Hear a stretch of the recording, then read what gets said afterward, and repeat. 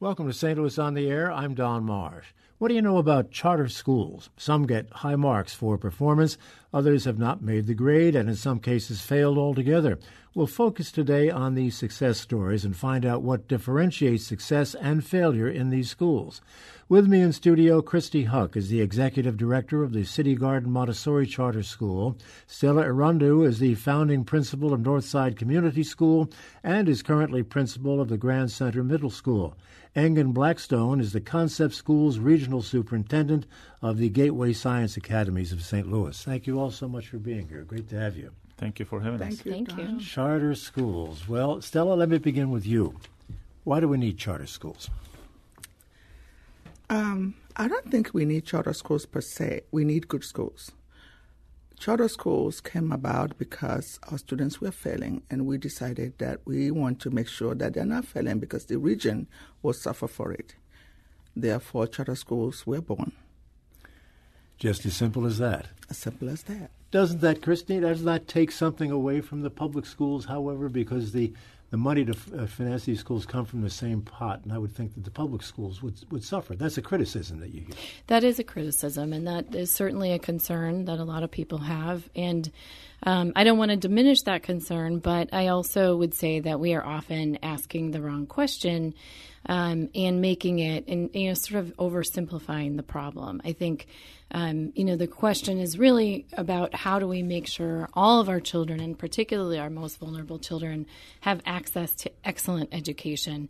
And it really isn't about charters versus district. It is looking at our region as a whole and really trying to figure out how we can best serve all children. Engin, how responsive are we then to that kind of need? I think, like in all areas, options is needed in education area too. It is a great competition for a good reason for our students' learning. I think that's the best thing that we need to fight for. And in charter schools are providing such alternative to education, better service to our students. I think that's a great need in this era. But are they serving the students who need this the most? Charter schools are public schools. Let's start from there. Mm-hmm. And we do not have any specific criteria, enrollment criteria. It's non-selective. The students we have is an all spectrum, and the students we have are grades behind to advanced level. So we cannot specifically define what kind of students attend charter schools, but here is the thing. Regardless of the level of students, we provide to the students that are coming from all different backgrounds and needs. And our goal is to meet their needs at their own level. Christie, how do they get there? If someone wants to go to your school and they live on the other side of town, how do they get there? Yeah, well, we are actually a neighborhood school. So we're one of very few charter schools in Missouri that are our neighborhood have a geographic target area that we focus on. And that was really, our school was founded by parents and teachers in our neighborhoods who saw, the options in our neighborhood and frankly were frustrated because our schools were still very segregated racially and socioeconomically, and the outcomes in those schools were very disparate as well. And so parents came together and decided to form a charter school that would focus on the 5 neighborhoods that we serve in South St. Louis City near the Missouri Botanical Garden. So we actually enroll students. So any family with a child entering kindergarten can apply to our school, and then we do a random lottery. So we usually have about 2 applicants for every spot, and we do a public random lottery to select the students. Stella, is diversity well served by this whole process? Could be. It depends on where the parents want to send their students. Could be, but is it being served? The way it's structured right now and with the schools that we have, are they diverse? Somewhat diverse. I think the selection of schools depend on what the parents see for their families. The charter schools are just there to serve. So we are open to everyone. There is no exclusion whatsoever. So if the parents do come with their children, it doesn't matter what their ethnic backgrounds are or what color, So we really do, we are open to everyone that is ready to enroll in our schools. Chris said something about lottery. The lotteries are not fashioned where you exclude anybody. It is first come, first served. Right, and at least for Northside Community School. Right. Yes. What about sponsorship? Most of them, I guess, are sponsored by higher education institutions, correct? Yes. Or all of them? Are all of them? All of them are. And that, by the way I understand it, is just to keep an eye on us and make sure that we are doing what we propose to do for the area where we serve. Yeah.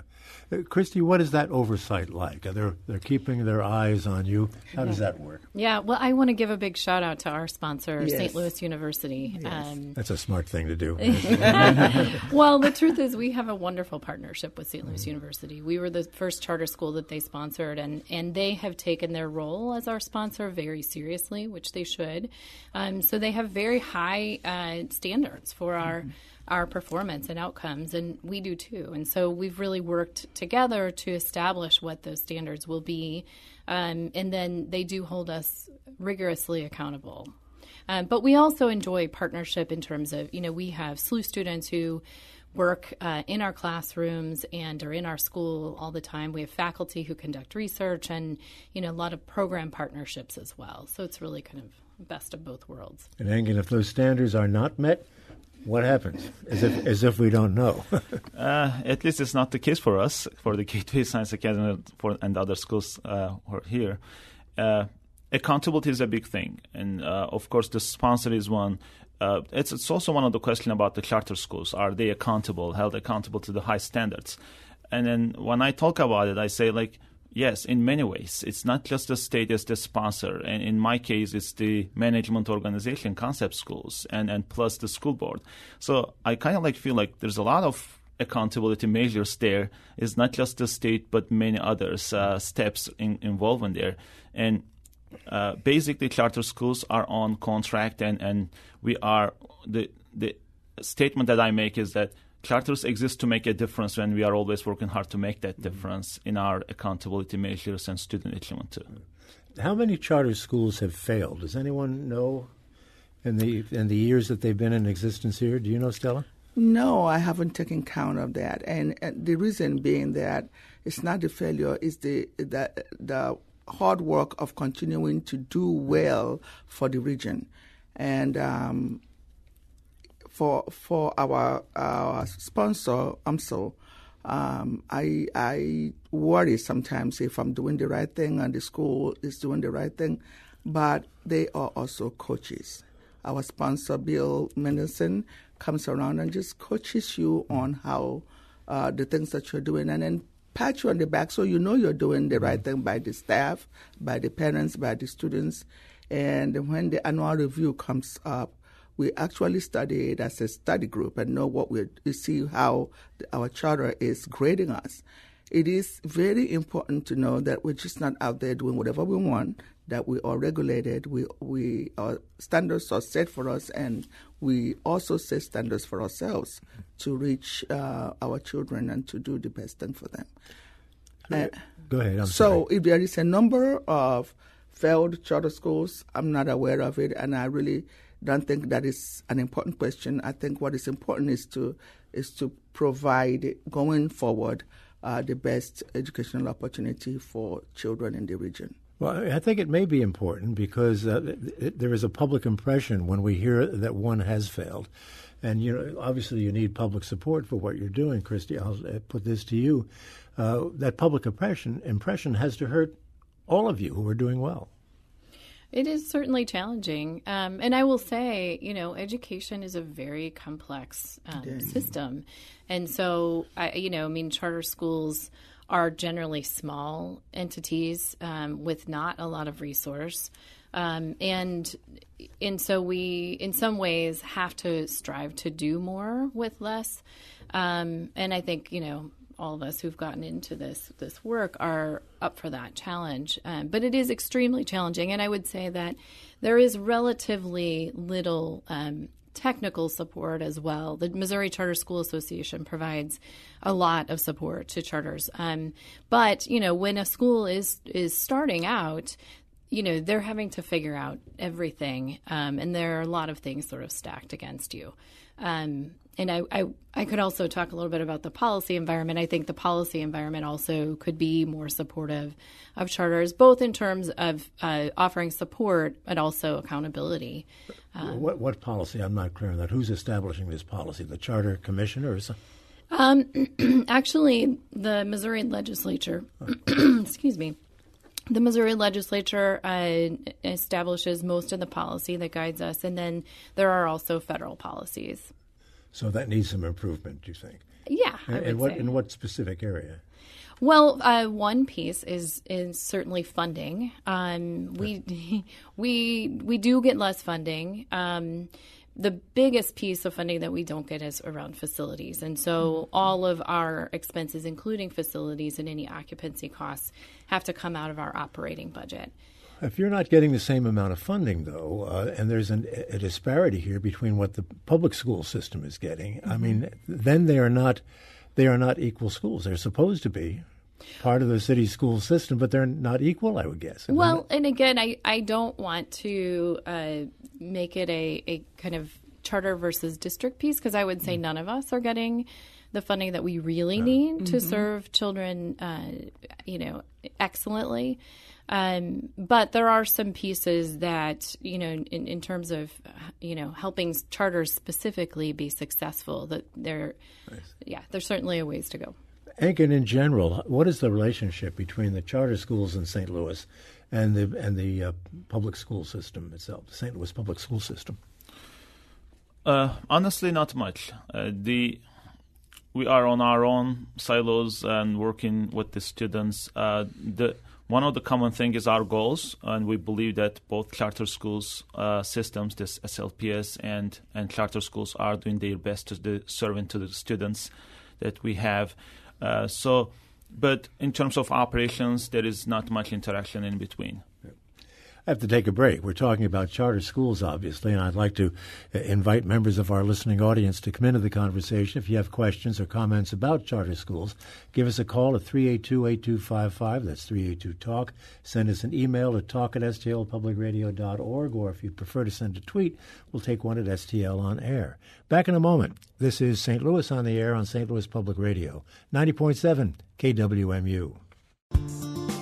Thank you for listening to this St. Louis on the Air podcast supported by University College at Washington University, with undergraduate and graduate programs part-time, evening, and online.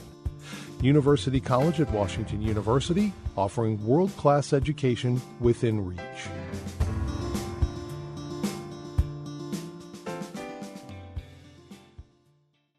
Now back to our conversation with Engin Blackstone, the Concept Schools Regional Superintendent of the Gateway Science Academies of St. Louis.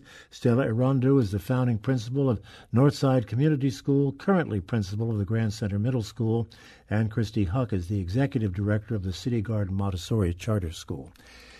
Is there any way to determine whether or not the kids coming out of charter schools are actually better educated than the kids coming out of the St. Louis public school system? Do you know, Engin? One of the criteria that I'm looking for, I think that's the most reliable one, is we are a K-12 institution. Students enroll in kindergarten, and we had 3 graduating class. And to me, the strongest indicator is the college readiness. What percent of our students are college ready, graduating and enroll in the universities and colleges? That's, to me, for any K-12 institution, that's a great indicator. And we mainly focus on that. Like as Gateway Science Academy, we had 3 graduating class so far, and we had 100% graduation and college acceptance rate. And we are looking at ACT scores, which is nationally recognized college readiness measure.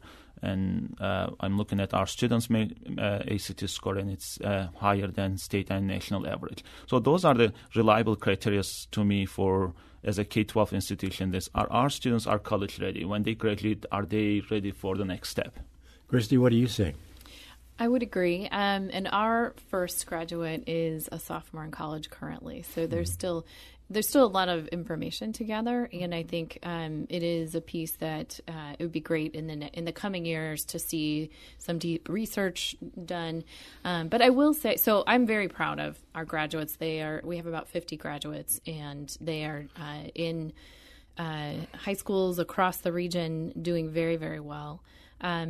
But I will say charter schools, are very different. So we are not all, the same. And so just like public schools, I think, you'll see, varied results, in the different schools. Stella, what are you saying? Well, our students are just now in high school. Ah. And in terms of their ability to perform at the high schools where they're doing very well. We even have some students that are in private high schools such as MICDS. So their ability to rise with the educational system that they have acquired at Northside speaks of success to me. And, as we now started with our middle school, we will see how many of our students that go from the middle school to the area high schools are just as prepared. We have a couple of tweets here I'd like to read to you and get your response to them. Lisa writes, if charters were such engines of opportunity, then Ladue, Webster, Kirkwood, etc. would be clamoring for them. The fact this isn't the case is an important clue we ought to pay attention to. What do you think, Stella? Well, I do remember in the 80s as a classroom teacher where, students that performed on the level of, on proficiency levels, we are now going to the Ladue school districts or any other county school from the voluntary, The voluntary... the DSEG plan? DSEG program, yeah. Yes. But students that were not successful, we are going there because they wanted to be more successful and get the education that will make them successful. Hold that call. What do you say? And having said that, the Ladue school districts have not failed or have not had the needs for their students to need a charter school, but city schools have. And I'm not saying that that is the only reason why charter schools are here. That our students are not successful has all kinds of reasons, be it home, be it environment, their neighborhoods, or whatever the reasons are. It is incumbent on the adults in this region to make sure that our students are successful, no matter where they have come from. Ladue doesn't have that need. Clayton doesn't have that need. So I am particularly interested in the achievement of the students who are in this region that I serve. Christie, what's your interaction with parents? Do you think that you have a greater interaction with them and engagement with parents than the public schools do? And again, public schools, I mean the St. Louis public school system, obviously. Well, again, I think lots of public schools have very deep, strong interaction with their parents. I will say our school was founded by parents, and parents are extremely engaged in really all parts of our school community, and it's absolutely a strength of our school. Mm-hmm. We have another tweet here. Dan is writing to us. Why not focus your energy on improving the public school system? Have you lost faith in arguably America's greatest success story? Engin, do you want to take that one on? Sure.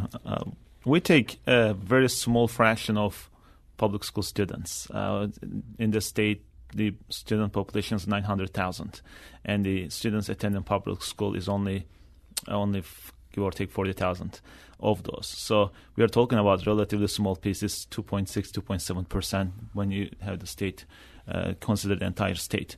So this exposure, first of all, is not open to all state students. It's only in St. Louis and Kansas City. When it comes to that, I think with this option, our great hope is as a public school, we have better interaction and we steal the best practices from each other to make it better for all students. I think this is all about it. It's if we should put the student in the center of what we do, the student achievement and student service, then I think we really have to collaborate and pick the best practices from each other to better serve students. That's how we think in terms of our interaction with public schools overall. Do you want to weigh in on that, Christie? Stella, go ahead. Yes, it's true. It's not one versus the other. It is us together and learn from each other to make sure that St. Louis region students are well educated. And if you look at 10 years from now, what is the workforce like? Where were they educated? Are they well educated? Can they perform on the level that will put St. Louis in the center of growth? And so that's what charter schools are about. And I think that collaboration between the public school and the charter schools are very important. I think the key players in the two school systems need to talk and get together and make sure that we provide our students the level of good education that they need. Christie, I've heard charter schools referred to as educational experiments. Is that a valid definition, would you say? Are we still in the experimental stage with charter schools?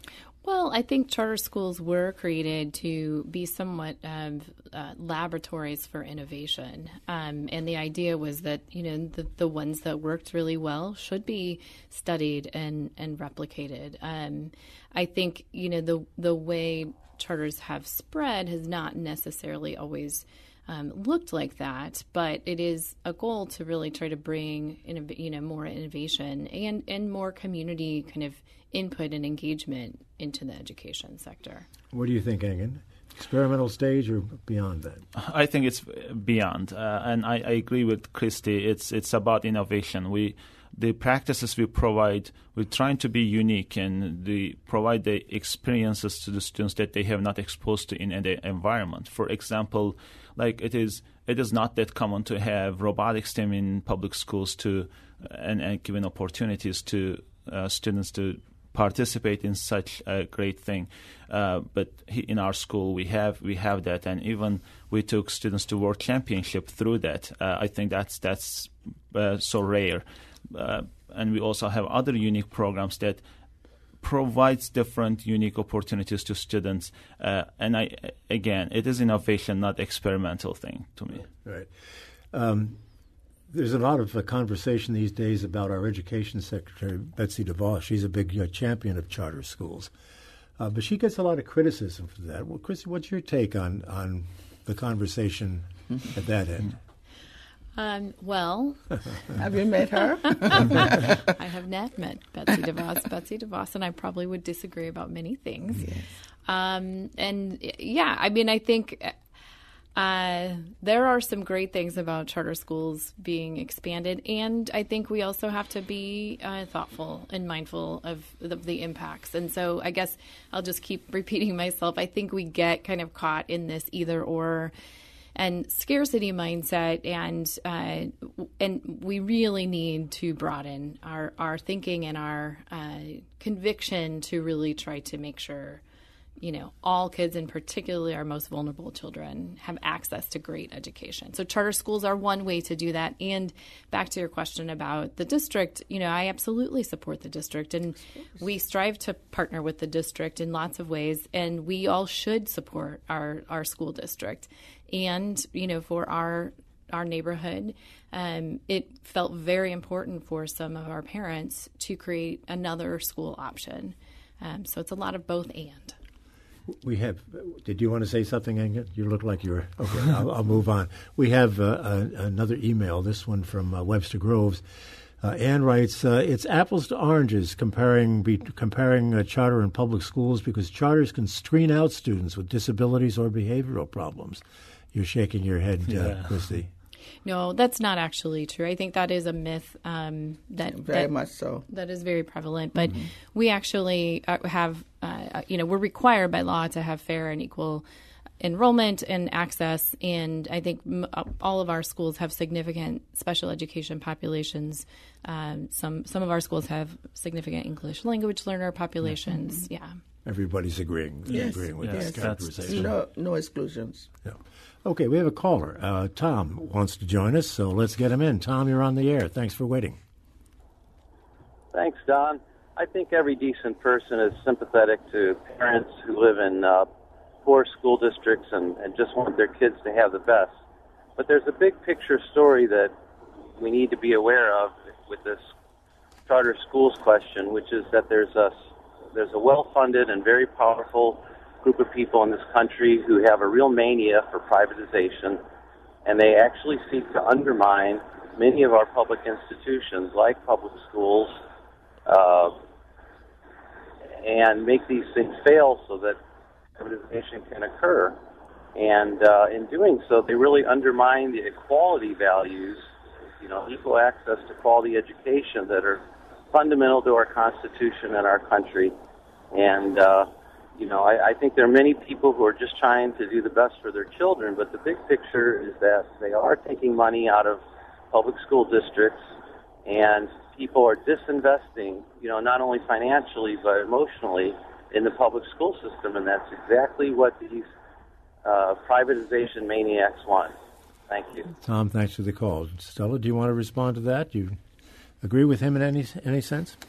I disagree, because the money that the charter schools get is the children's tuition, whether they were in public school or in the charter school, in a charter school in their neighborhood. There is just that. Nobody outside the state really actually funds charter schools or a body of people who are separating or privatizing schools. We have never met one. They have not knocked on our doors.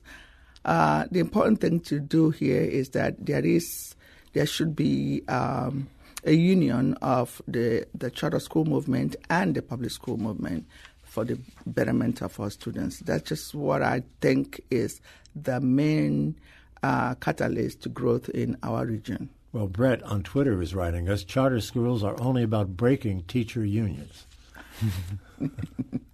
I disagree with that, too. Each teacher should come with a mission to serve children. Right. And whether you belong in the union or not, your mission, and we are going to that school to become a teacher, should be to serve children to the best of your abilities. Christie, thoughts on that? Well, we have committed very strongly to supporting and serving our teachers as well as possible, and actually have committed to trying to make sure our salaries and benefits are at least comparable to St. Louis public schools. Mm-hmm. I know some charters actually do have their teachers are unionized. Mm-hmm. So I hear that concern. I don't want to dismiss it, but I think there are a lot of us who are also actually really trying to create organizations that are very committed to equity. And can I respond to the other caller? I think it's really important to remember and highlight the fact that the city of St. Louis had a much larger population decades ago, and therefore the St. Louis Public School District, was, I think over 100,000 at one point, and I think even in the 1980s was around 80,000. I think so.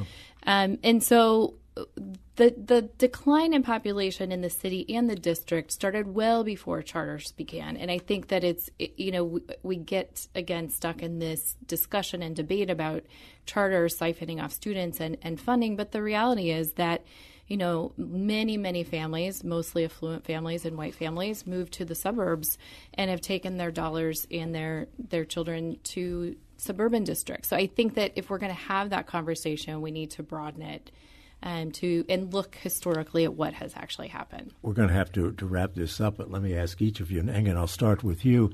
Do you foresee a time when charter schools are going to be the way we educate our children, 100%?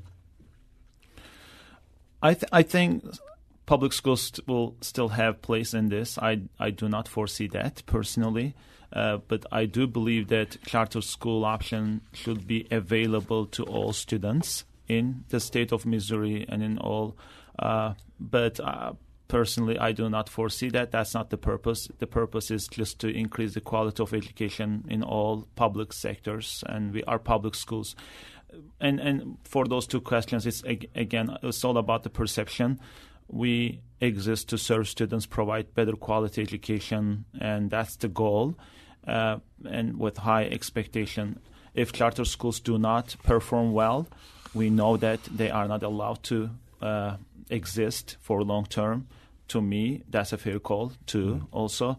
So I think, again, our standpoint is that providing alternative option to the parents and students for their students' better education. And personally, my own kids attending public charter schools, and I do believe in our program, and then even for my own kids, that I think that's the future for my kids. What do you think, Christie? Charter schools for all? I think we will continue to have robust school districts and charter schools, and I think that there's a place for both. Right. How about you, Stella? Well, I think we will have both, like Chris said. I think that we should share our missions and our standards. If the standards are high enough, people will go to the schools that are nearest to their houses, to their neighborhood. Therefore, we can coexist. All right. Well, let's end it right there. I want to thank you all. Stella Erondu, thank you for being with us. Christie Huck, good to see you. Thank you. Engin Blackstone, thank you for being with us. Thanks for having us.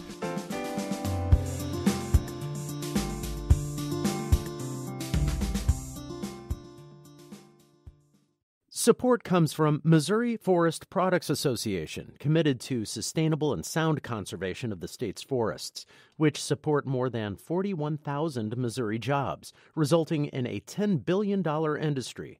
ChooseWood.com.